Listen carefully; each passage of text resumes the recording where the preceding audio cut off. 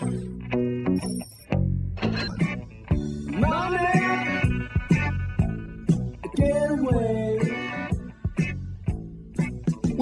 to It's Our Money with Ellen Brown, a look behind the curtain of global finance and monetary control with one of the foremost experts in the field. Author of the bestseller Web of Debt and the Public Bank Solution, Ellen Brown's groundbreaking work began the movement to create new American public banks. We'll look at issues surrounding the world of money and the systems and powers that control it, as well as the progress being made on the public banking frontier. The program is underwritten by Public Banking Associates, a national consultancy of experts advising government leaders pursuing the creation of their own public banks at publicbankingassociates.com. So I think what it takes now somehow to convince people that we're in a situation that's really similar to that we were in 1940. Because in 1940, we weren't at war, but war was kind of imminent. And there was a war out in the outer world going on. And people could kind of see the writing on the wall. And I guess what we have to do is get people to see the writing on the wall again now, because we're kind of at war with climate change too, aren't we? And it seems to me that all of what we're faced with right now is just as existentially threatening as were the Nazis and the Japanese Empire in the late 30s and early 40s of the last century. Now, that's an interesting historical perspective you probably didn't think was about inflation. That investing in preparation for some cataclysm could lift off the concerns of monetary inflation simply by employing the energy of productivity. Hello, I'm Walt McCree, and this is It's Our Money with Ellen Brown. I'm Ellen's co-host and colleague at the Public Banking Institute. And on today's program, we're going to once again take the privilege of visiting with a nationally prominent intellectual who's dealing with monetary insights and monetary systems and the history of the Fed, Dr. Robert Hockett. Both Bob and Ellen have written recently about inflation and other monetary matters, but inflation seems to be most prominent on people's minds these days. It is a commonly misunderstood concern that gets boiled down to two basic notions. One, that there's too much money in circulation, or the other, that the demand side is pushing prices up. Neither one necessarily pertains or is completely correct, and it seems at times that the Federal Reserve itself is ill-equipped to really do much about it, except in the most general of ways.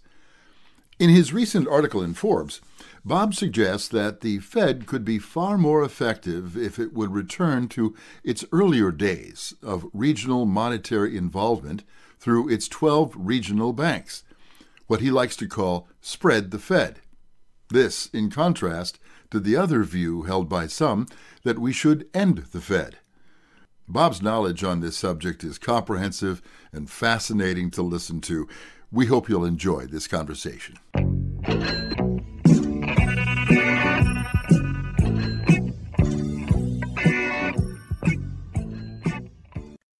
It's my great pleasure to be speaking once again to Professor Robert Hockett, who teaches law at Cornell Law School, has clerked for the U.S. Court of Appeals for the 10th Circuit, and has consulted for the Federal Reserve Bank of New York, the International Monetary Fund, and a number of federal and state legislators. We're also very pleased to have him consulting for us and as a member of our Public Banking Institute Advisory Board. So Bob, it's great to be speaking to you again in this new 2022 year. So you write a regular column for Forbes magazine, and you've written a number of interesting articles in 2021. So I wanted to go over a few of those. The one that interested me the most was, let me say first, you wrote a 3-part series on inflation and how right now, I think that's probably the burning issue in the economy is that the Fed is talking about tightening, which means raising interest rates, cutting off quantitative easing or cutting off their bonds, et cetera, and which you think, and I also think is the wrong approach. I mean, we don't have too much money in the real economy. Maybe we have too much money floating around in the stock market, but that's a different issue. So what we really have is not too much money, but too few goods, or we've got all these, supply chain crises and so forth. So you've written about that, and I did too, that the way to fix that is to get some money into the local economy for productivity.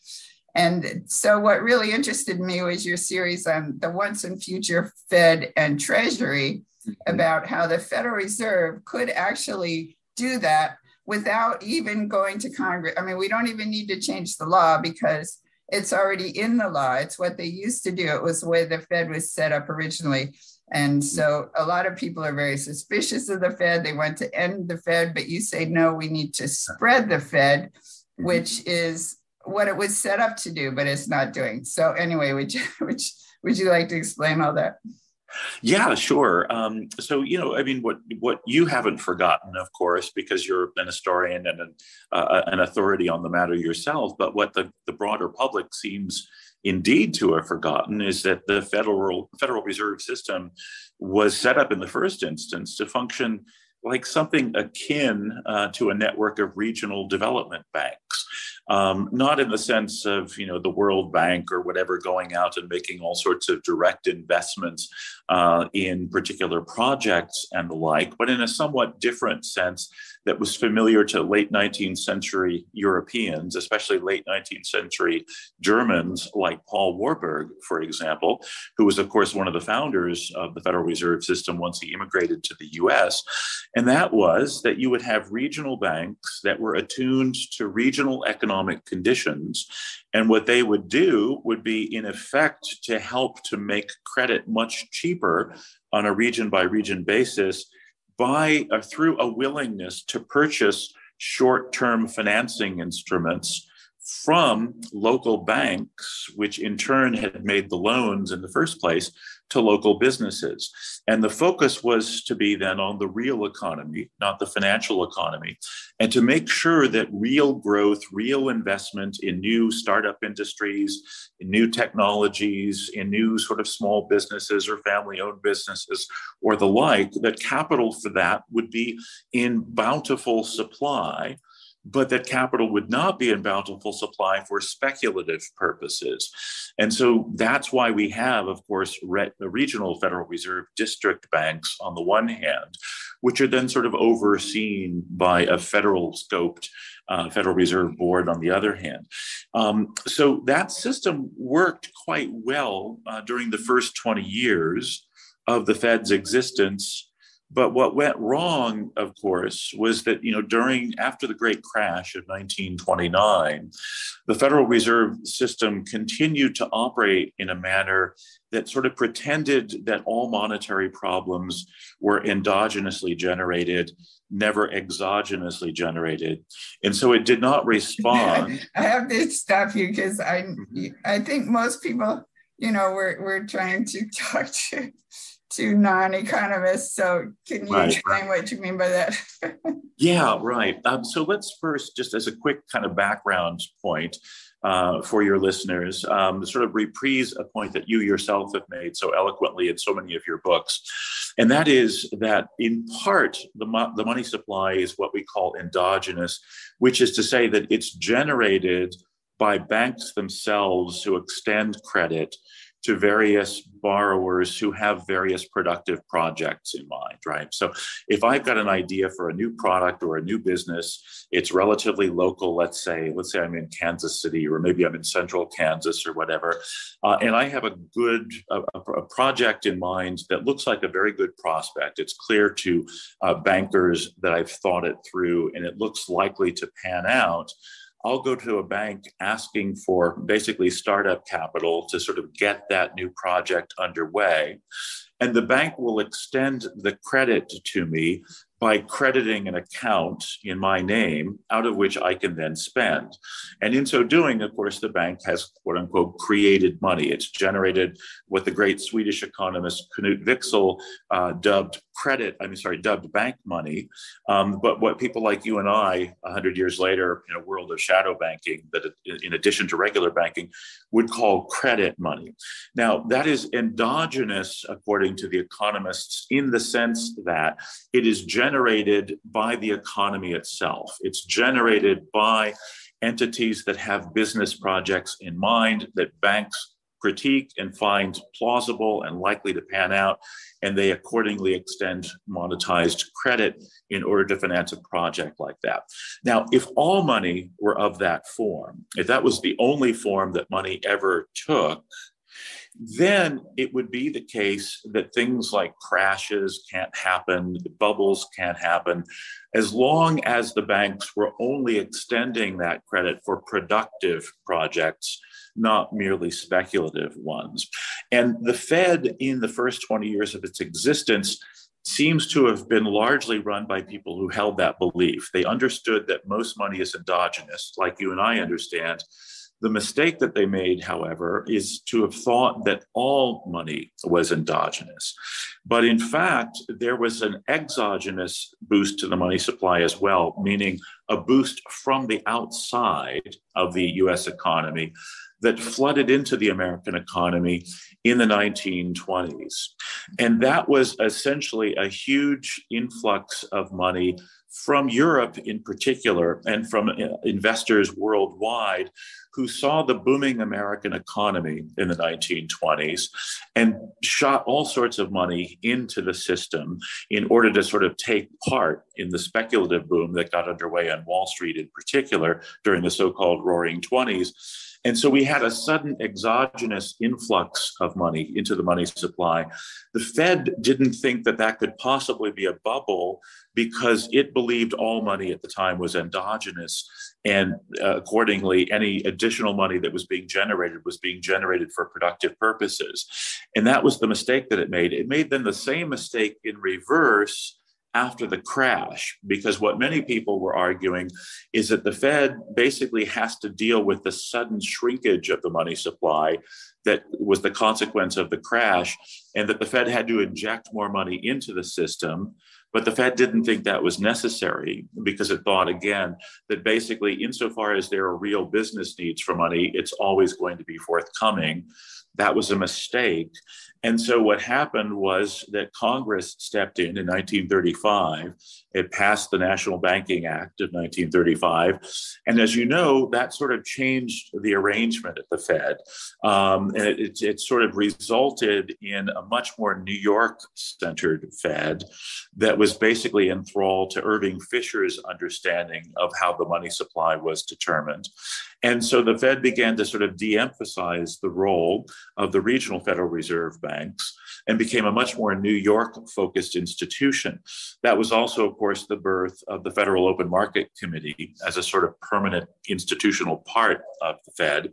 And as you know, the FOMC focuses primarily on the aggregate quantity of money in the economy, not on the allocation of that aggregate, which is what the regional Federal Reserve banks had previously done. So what I've been pushing along very Ellen Brown style lines is a kind of partial return, right, to the pre-crash Fed. And that's a Fed that recognizes that, yes, you do need an FOMC to modulate credit aggregates economy-wide, but you also need the regional Federal Reserve banks to be focusing, as they used to do, on regional economic conditions and discounting, basically buying short-term credit instruments from banks that have extended credit to local businesses, small businesses, startup firms, and the like, in order to keep the Fed a primarily production-focused institution rather than a speculation-focused institution, which it's, of course, become. That's the idea in a nutshell. So what stops them from doing that now? I mean, why doesn't the San Francisco Fed or any local Fed pump credit into its local region? There's no legal impediment whatever. All there is an intellectual impediment. In essence, Fed folk and central bankers more broadly are still enthralled to an understanding of credit money that really came to the fore in the 1930s, which is that basically all you can do is look at the aggregates and not try to not bother with allocation, not pick winners and losers, as they say, and basically just, make sure to fight inflation and everything else will sort of take care of itself. That is a mistake. And that has become a kind of dominant, I guess you could say, dogma, and has been one over the last 80 to 90 years. Whereas the Fed before the 1930s was enthralled to the opposite dogma, which was also a problem.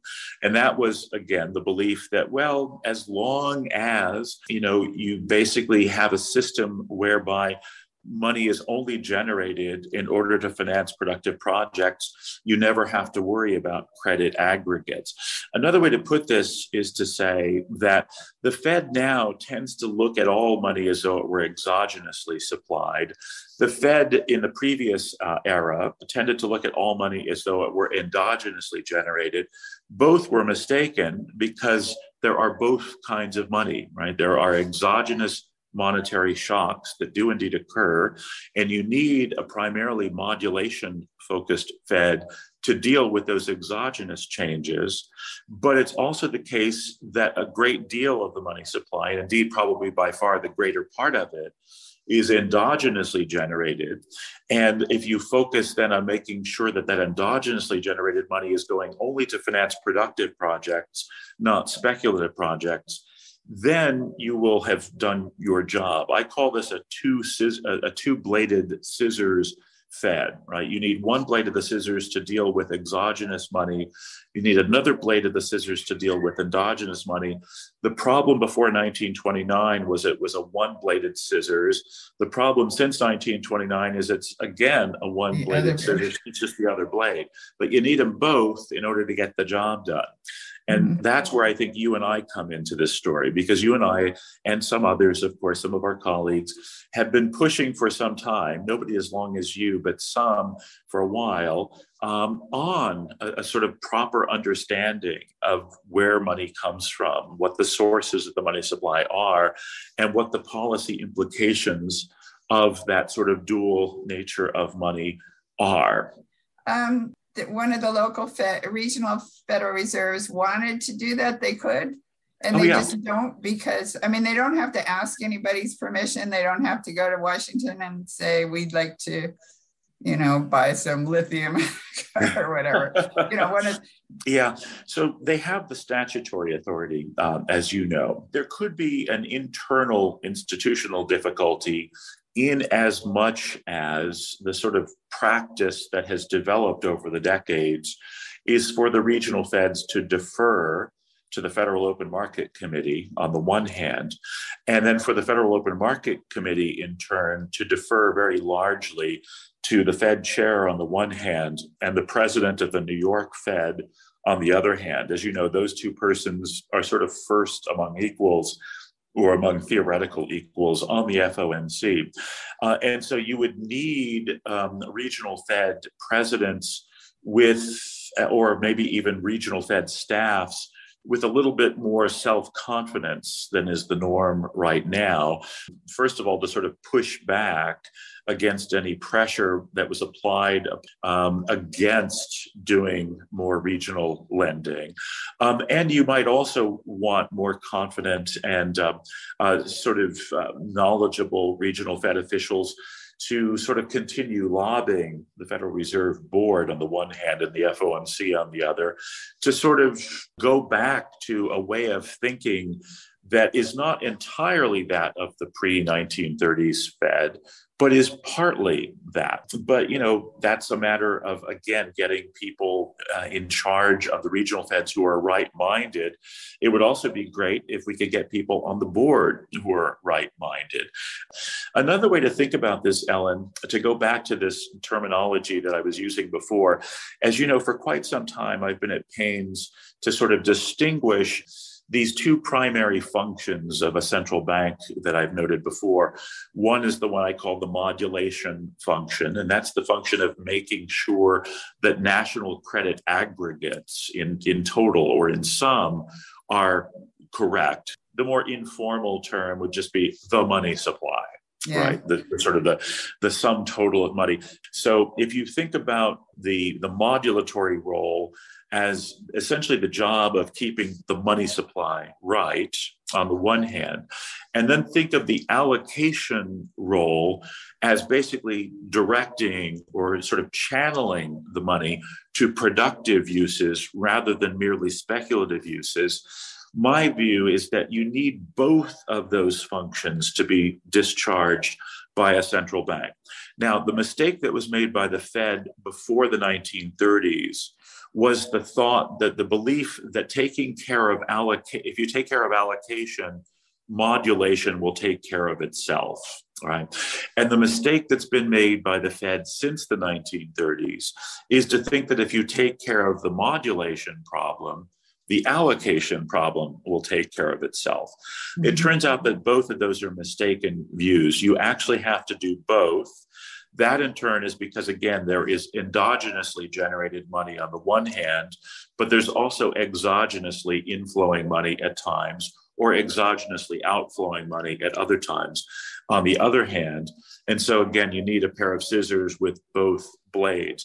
You, of course, have probably heard of the doctrine that is sometimes named as the sort of early Fed doctrine. That was the so-called real bills doctrine, right? And there's this sort of orthodoxy now to the effect that the real bills doctrine was just completely wrong. And then anytime you talk about allocation, they'll say, well, that's just the real bills doctrine. And that's proved to have been false because of what the mistakes that the Fed made right after the 1929 crash. My contention is that the real bills doctrine was exactly half right and half wrong. And that's just another way of saying that what I said earlier, which is that the Fed before the 1930s was correct about allocation being a critical task, but was incorrect in thinking that that was the only task. And what we did is we threw the proverbial baby out with the bathwater. We said, oh, okay, well, so allocation's not enough. Therefore, let's only do modulation. But that's equally mistaken in my view. Mm-hmm. You might have to define real bills too. That's what I'm thinking, is that we can issue all the credit we want as against invoices, which were what the real bills were. Like you're not just, in fact, you did an article called "What Backs the Dollar? Easy Production." So it's not just It's not just the goods that are already out there. It's the goods that you will be produced with the money, which is the real bills doctrine. Basically, like you've got the invoices, you've got somebody who wants this stuff that's willing to pay for it. You just don't have the product yet. And that is okay. Exactly. So another way to think of this, Ellen, that I think might be intuitively helpful for those who are not experts is if you think of goods and services as absorbing money. In other words, the money that is spent on them is sort of taken out of, it is basically sort of taken out of circulation, or it's at least not being used speculatively if it's being used to purchase real goods and services. And if you think of monetary balance as the balance between the quantity of money on the one hand and the quantity of goods and services on the other, then what we can say is if you generate new money without generating new goods and services, then you are acting in a manner that's likely to exert inflationary pressures. If, on the other hand, the new money is financing the production of goods and services that will absorb that new money itself, then, of course, you're maintaining that same balance between money supplies on the one hand and goods and services supplies on the other. And so you're not generating inflation. And that's all the real bills doctrine was about, is it was saying, look, if the new money is associated with real bills, i.e. with real productive activity, it's not going to be inflationary, right? And that was true. That was largely true as far as that particular new money was concerned. What it overlooked, of course, is the possibility of exogenously sourced money, basically inflows from outside of the American monetary system, which of course happened in a big way in the 1920s. And that was the source of the bubble, or at least it was part of the source of the bubble. And of course, that's what resulted in a crash. And then the Fed, because it was focused solely on the real bills doctrine as then understood, did not see a role for itself to sort of basically inject new money into the system after that sudden outflux of money from the system that happened when the crash occurred. So again, then, if we sort of think of the sort of the Fed before 29 as having been half right, and then the Fed post 1935 is being half right also, but on the other side of the equation, so to speak, we could say, well, put them both together and you got it right, right? I would think it's not just exogenous money as in coming from Europe or whatever, but when the Fed generates money it generates reserves, which go to the banks, which then back loans that aren't productive. The loans to, like, for housing that's not new housing, but existing housing, that's going to create a bubble. Yes. So what you need is somewhere that some portion of the Federal Reserve needs, or the Treasury which is what happens now, but they're not two halves of the scissors. I mean, they're not that coordinated. So it's a great idea to have the regional Feds actually determining productivity and putting money in where it's needed. Yes.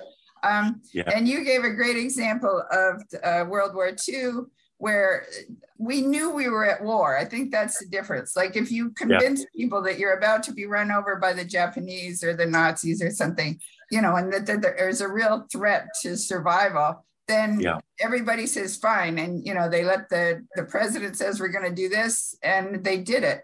But they just pumped out credit like crazy. And so do you want to go into that story and why is that not working today? I mean, we're in a sort of war. Many people feel like we're at war, but we're not mobilized like we were then. Yeah.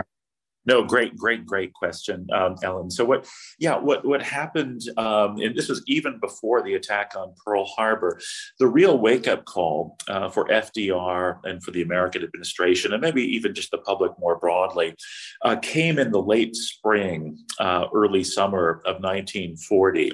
And that was when the Germans overran France in a mere 6 weeks. Everybody had expected that once Hitler turned on France, you would get a kind of a replay of the First World War. So they thought everything will bog down in trench warfare.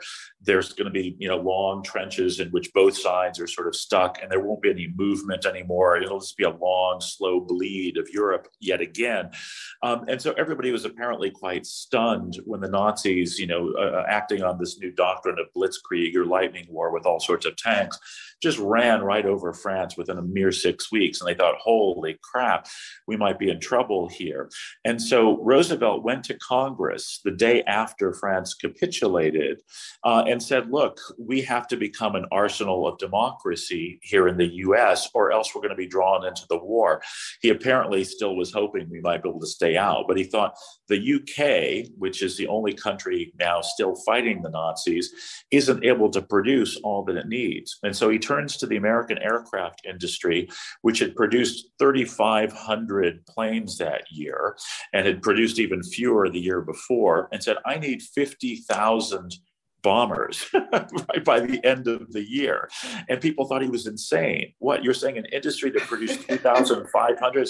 And in fact, they ended up producing 60,000 that year. But how they did it is the real interesting thing that we'll come to in a second. But he also said, look, we need lots of tanks, we need uniforms, we need boots, we need fuel, we need rubber, because of course, basically most of the rubber supply was coming from Southeast Asia, and the Japanese were quite inconveniently overrunning Southeast Asia, taking the Dutch colonies and the French and British colonies there. And so we needed to be able to create a whole new industry, a synthetic rubber industry. We had to do all this stuff, and we had to do it fast. So what did they do? Well, there were sort of two things, right? First of all, we actually created some public corporations, some actual government corporations, to do the building of the new factories in which all of these new products would be produced. It was called the Defense Plant Corporation. And we also provided all of the financing that was necessary to enable private sector firms to start using these new factories that we publicly built and start producing massively. And we did even more than that. We created a defense homes corporation, which built entire neighborhoods for the workers in these new factories to live in. We also built schools and daycare centers for the workers in all of these new places to send their kids to during the day. We built all sorts of health clinics so that they could get medical care in all of these places. And all of this was planned out and acted upon and executed by a sort of massive public-private partnership. You had all these industrial leaders who regularly met in Washington with the White House cabinet, with all sorts of other federal officials, and they figured out, well, what do we need? What do we need to make this country into the most massively productive society in all of human history? And it was essentially done this way. When the feds built the factories, moreover, that they leased them to the private sector companies like General Motors and Chrysler Corporation and Kaiser Corporation and others, leased them cheaply to those producers. And then, of course, at the end of the war, they sold them cheaply to the same companies. And then that ended up being the basis for the enormous consumer goods productivity of the US economy after the war, where we basically accounted for close to 60% of gross world product for the 30 years following the Second World War. So I think what it takes now, Ellen, is just what you suggested before, somehow to convince people that we're in a situation that's really similar to that we were in 1940. Because in 1940, we weren't at war, but war was kind of imminent, and there was a war out in the outer world going on, and people could kind of see the writing on the wall. And I guess what we have to do is get people to see the writing on the wall again now. It's partly a matter of competition from global rivals like China, but far more important than that, I think, is we're kind of at war with climate change too, aren't we? I mean, the planet is imperiled at this point. And it seems to me that all of what we're faced with right now is just as existentially threatening as were the Nazis and the Japanese Empire in the late 30s and early 40s of the last century. I'm still stuck on this regional Fed thing. Right now, you can go to the discount window, right? Which is basically discounting your commercial paper or your invoices. Like you're going to get paid bills in 3 months. So the Fed or whoever is discounting your paper will give you something less than what you're going to collect on your invoices, because you might not collect it. It's risky. They're taking a risk, and therefore it's discounted. So that's why it's called the discount window. I know that, any bank in good standing now can go to the Fed's discount window, but it's for 3 months. I mean, you couldn't really build a battery factory or whatever in 3 months, I don't think, and get your money back. So how would you do it, operationally, practically? How would we pull this off? Yeah, I think there are probably two things that it would be good to do, Ellen. My own view, for what it's worth, is that for sort of big construction projects, like let's say semiconductor factories, which cost around $15 to $17 billion to build, it might be better to do sort of direct federal investment in the production of that sort of capacity, as we did during the Second World War, and then use the discount window of the regional Fed banks for sort of small businesses and startup firms, right? Sort of smaller projects. Then you might also extend essentially the maturity dates, the terms of eligible paper for discount. Say not 3 months, but maybe 1 year or 2 year paper, so that it can still be relatively short term, but not a mere 3 months. If you're talking in terms of 3 months, it looks like it's more about liquidity than anything else. If you extend the terms a little bit longer than that, then these could be sort of short-term loans. And if you allow for sort of rollover capacity as well, then you can actually, I think, have the regional Feds doing a good job of providing adequate financing for innovative new startup firms, small family businesses, and the like. So you've got a kind of a two-tiered approach, direct federal investment like during the Second World War for the big mass production projects and big infrastructure projects and the like, and then do the spread Fed for sort of smaller local businesses of the kind that were quite typical, of course, when the Fed was first founded about 107 years ago. So, and you wouldn't need to change any laws for that? Can you keep rolling over the 3-month loans, or that won't? There's no legal restriction on rolling over the loans. I think you might raise eyebrows if you kept doing that because, after all, the law provides for the shorter term and you might look like you're evading it. So in the longer term, it would be good, I think, to change the legislation to make that sort of official. But in the meanwhile, it seems to me that it would be worth experimenting with rollovers until such time as we can actually change the statutory terms on the short-term lending. So, as I see it, there are basically two benefits that are offered by some of the new payment technologies that are coming along, including the blockchain-based payment technologies. And then there are some risks and dangers that can also come with that. And so it seems to me that the key, that what we want to do is see if there's a way to kind of capture those two benefits while avoiding the risks, right? One of the benefits, of course, is just the real-time clearing and settlement of transactions, right? Just sort of instantaneous payment. The other, of course, is the privacy benefits that cryptographic technologies can provide, right, or can sort of ensure. Those are fine, right? The problems, of course, at least a couple of problems are. One is the same sort of cryptographic protections that might protect our privacy might also, of course, protect terrorists' privacy or money launderers' privacy or other criminals' privacy, and also might be manipulated, right, by, I don't know, I suppose bad faith action or actuated government officials or the like. And also this idea or the danger of sort of losing domestic monetary autonomy, right? Losing the capacity to sort of determine our own domestic money supply.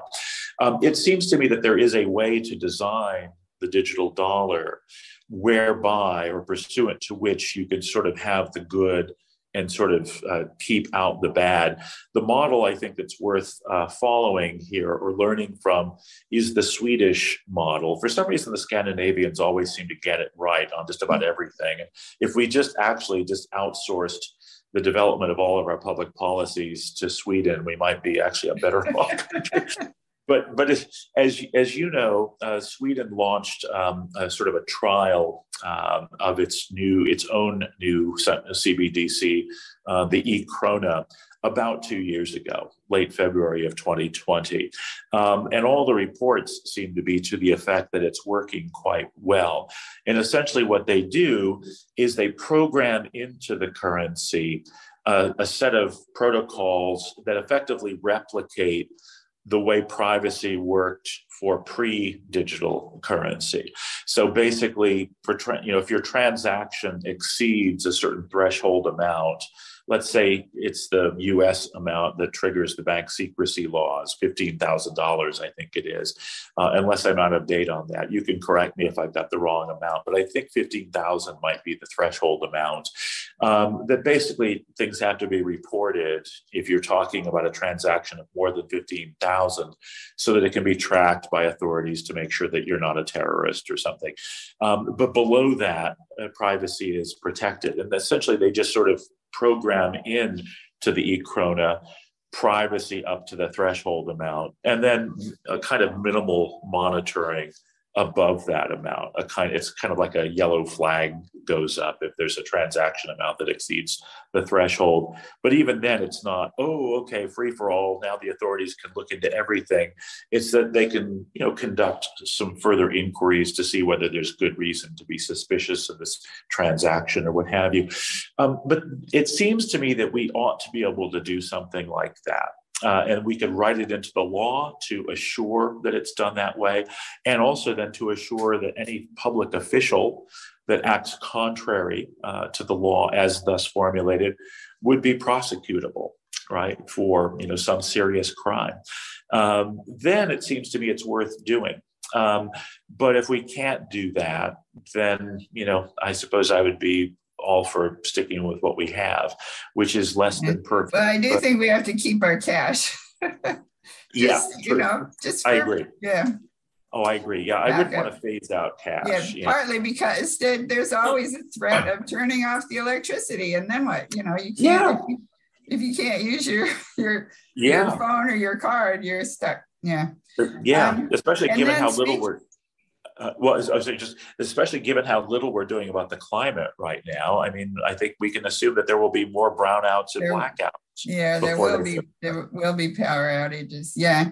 And then you've also written on digital currency for cities. Now, yes. What we're thinking about, and I don't know if this is possible, could a city issue its own digital currency, not in dollars, that would actually create credit?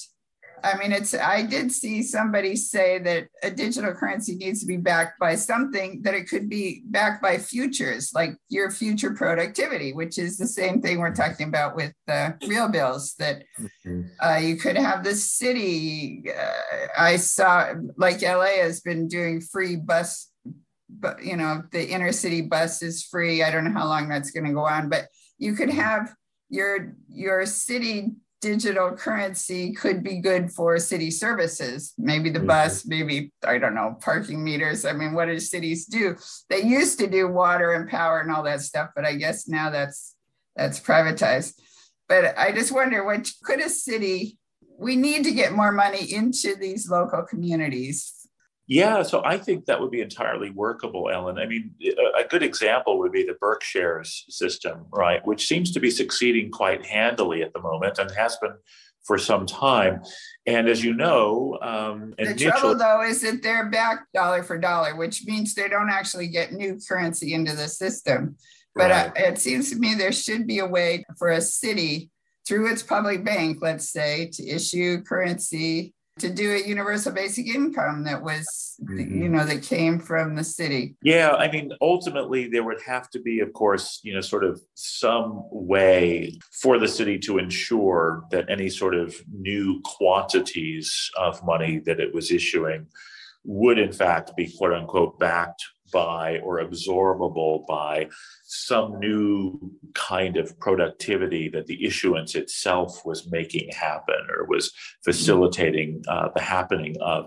Now, one way to do this, it seems to me, is a way that we've been trying to put together here in New York City, which is, in essence, if you can find certain kinds of value-adding activity that are currently not remunerated, but that do tend to enhance the wealth over time of the city itself, then what you could do is you could issue new payment forms to remunerate that kind of activity, to encourage more of it, which then ultimately results in more economic growth in the city and hence a greater tax take over time. And that's where the source of liquidation occurs. Now, what are you thinking of, like childcare and elder care? And precisely, I was going to say, what are some such activities? One would be elder care. Another would be, say, after school tutoring. Like, let's say you've got older kids who are tutoring younger kids with their math homework after school or with other homework. And this kind of educational assistance that's offered by older kids to younger kids results in a better educated local workforce over time and a more productive local economy over time, and less crime and less social dysfunction because people are better educated and have more sort of socially affective relations with their peers and the like. In effect, what you'd be doing is simply basically monetizing now those future gains that will be those sort of wealth generating gains that will be realized later. And if you can sort of show with reasonably plausible social science that these are plausible expectations, that in fact there will be a more educated workforce over time, and hence a more productive and wealthier city over time, and hence a greater public revenue base over time, then you could, seems to me, justify doing this kind of thing. And you could do this easily with verification over apps that are on smart devices like iPhones or the like. Like, for example, maybe the parents of the benefiting children verify that the older children did indeed provide 2 hours of tutoring on Wednesday or what have you. You get that so-called proof of work, as the Bitcoiners would call it, and then say that entitles the person who provided that work to a payment into a digital wallet account by the city or by the county or by whatever political unit decides to do this. It seems to me things like that. Elder care, of course, is another one that could add value over time by lowering healthcare costs in the long term that are faced by elderly folk, maybe because they've been better cared for in a preventive way. And there are various other kinds of care work, as they call it, that are not presently remunerated, but that do add to social wealth over time, such that if we can encourage more of it by compensating some of it, there's no reason why we can't generate that kind of social wealth. And then the new money that is produced or disseminated in order to encourage the doing of it is simply going to be absorbed by that additional wealth that the society.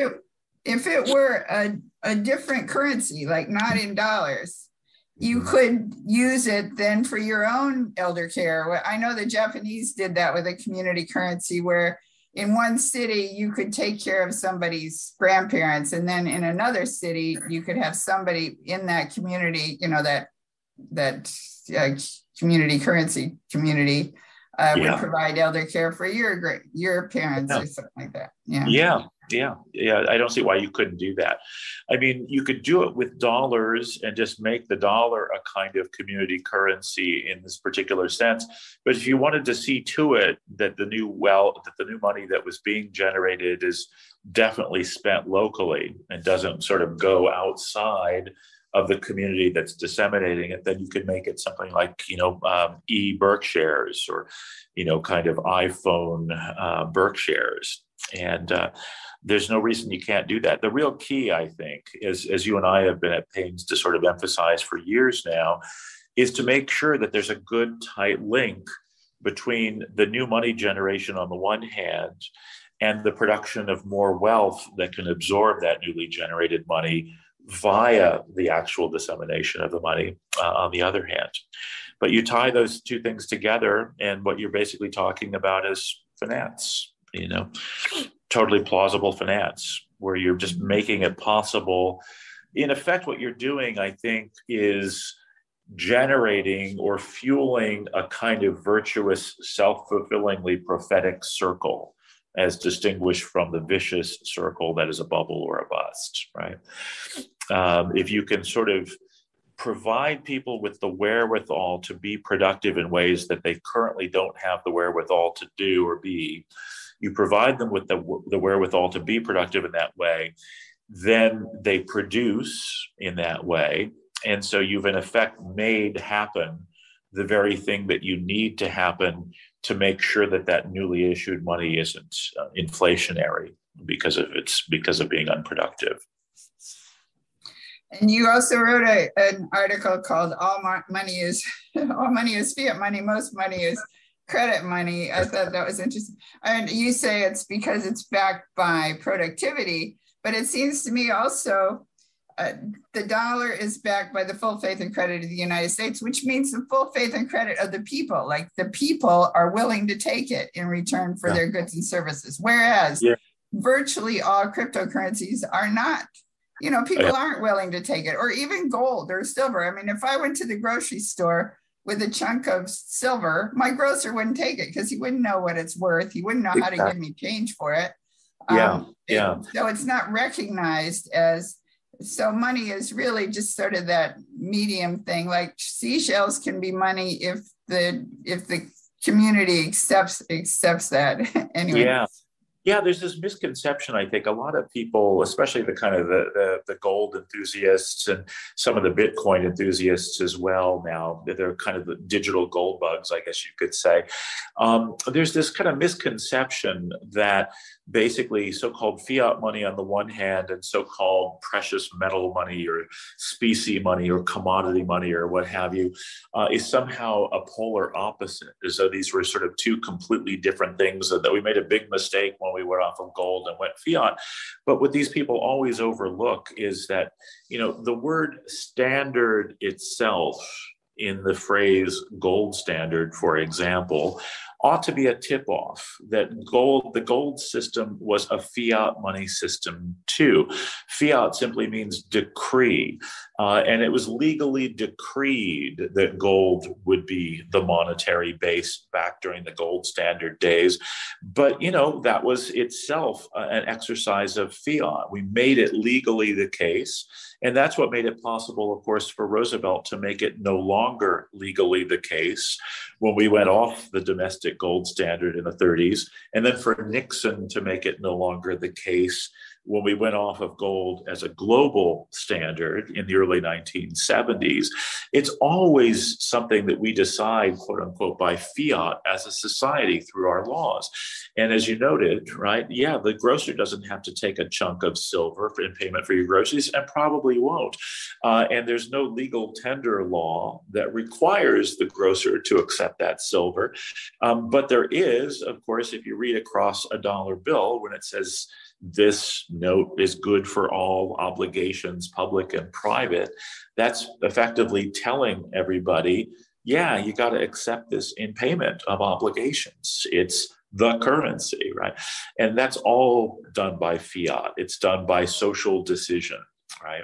I saw somebody was talking about a comedian who had done his own little study where he had offered people a little bar of silver or a candy bar. And everybody took the candy bar because they didn't know what the bar of silver was. So, yeah, exactly. I sometimes am fond of saying that, people tend to think that gold and silver became monies because they were precious. But I think it's probably more accurate to say that they became precious because they were monies. And you can sort of see this if you look at the price of silver in global markets back in the 19th century when silver was used for coinage, and then look at what happened to the market price of silver as soon as countries stopped using silver for coinage. Basically, the global price of silver plummeted. And that was a pretty good tip-off, right? That it was, quote unquote, precious because it was monetary rather than being monetary because it was precious. And the reason that things like gold and silver came to be used as monies for a time isn't very difficult to understand. First of all, it was somewhat malleable, so you could stamp the sovereign's image into it. And second of all, it didn't corrode in the way that iron does, and it didn't deteriorate in the way that clay tablets might do. So, gold does not rust, gold does not deteriorate, and it's relatively malleable. So it made for a very convenient monetary medium for a while, until monetary needs came to exceed gold supplies. But that's basically, I think, the story of the quote unquote precious of those metals. Sure, people like gold for jewelry and things like that, but that's a kind of ornamental use. It's not an actual use. You can't eat it. It's not inherently valuable. And that's another thing that always kind of cracks me up when people say, well, gold has intrinsic value. And I say, what does that even mean? What is intrinsic value? Does it mean you can eat it and be nourished by it? I don't think so. Can't be nourished by gold. So where's the intrinsic value? I just don't get that one. So Tether is supposedly the reserve currency for the cryptocurrencies. Like most cryptocurrencies, your grocer won't take them. But Tether was supposedly backed 1-to-1 with dollars, which basically, so if you're backing it with dollars, it's back to the dollar system. But Tether now apparently wasn't backed 1-to-1 with dollars. It was backed by Evergrande for one thing. It's backed by commercial paper or by debt, in other words. And Evergrande is not paying. Therefore, The other is going down, and that means the crypto. And apparently BlackRock was also heavily invested in Evergrande. So I just wondered if you had any comments on that. Is the whole system about to go down? It's a great question, I think, Ellen. I mean, I think there are reasons to worry that it could go down and reasons to worry to have some hope that it won't. The bad news, of course, as you know, is that China, in order to kind of continue to spur growth domestically, even when export revenues were beginning to decline during the pandemic and the like, basically adopted the American model of artificial stimulus, namely real estate bubbles. And so, in effect, China has been a bit like what the US was like during the 1990s and the early 2000s. That's the bad news, right? That basically that's not a sustainable model for them any more than it was for us 20 some odd years ago. The one bit of quote unquote goodness is that, of course, the ruling party in China is not constrained by the same kinds of constraints that the American government is constrained by. And so there are certain kinds of rescue measures or floor provision measures that they are sort of legally capable of adopting that the US government would have found it more difficult to adopt, either politically or legally or both. And so I think China probably has more capacity to sort of stem or to kind of limit the damage, you might say, so that things might not go quite as terribly as they did when we had our own real estate crash about almost 20 years ago. But whether they have the ultimate competence to do it right is, I suppose, still a question. But my own tendency is not to bet against China. I mean, they seem to be pretty good at figuring out what needs doing when it needs doing. And they don't have the same kinds of scruples maybe that you or I might have against doing some things even that are kind of extreme when they have to. So I'm not as worried about a kind of China-induced global collapse as some people might be. And I have to confess, experiencing a certain amount of enjoyable laughter at watching Tether come untethered and watching all of the cryptopians who have been sort of singing the utopian praises of some of these currencies, scramble now as they realize, no, there was no value proposition there at all. I know your articles are on Forbes, which is great. So I'll refer people to Forbes magazine, but where else can they find your work, or where would you refer people? Thanks so much for that, Ellen. Yeah, if they just Google my name on the one hand with 2 T's, Hockett and Forbes, or if they Google my name and SSRN, which stands for Social Science Research Network, pretty much everything I write is on SSRN or on Forbes. Or they could just Google the name Robert Hockett. It turns out that there aren't many Robert Hocketts out there, so they're likely to find anything that I've written that way as well. All right, Great. Thanks, Bob. It's been super talking to you. Wonderful talking to you again. Okay. Bye. I've been speaking with Bob Hockett, a professor at Cornell Law School. His work can be found at Forbes magazine, among many other sources. Well, that's it for this edition of It's Our Money with Ellen Brown. Our thanks to our guests, our sponsor, Public Banking Associates, and to you for listening. Be sure to check out Ellen's latest writings on the economy and the changing world of money by visiting ellenbrown.com. And for more information on public banking, visit publicbankinginstitute.org. For information on how local and state government leaders can obtain professional insight and counsel about public banks from key national experts, visit publicbankingassociates.com. I'm Walt McCree. See you next time on It's Our Money with Ellen Brown.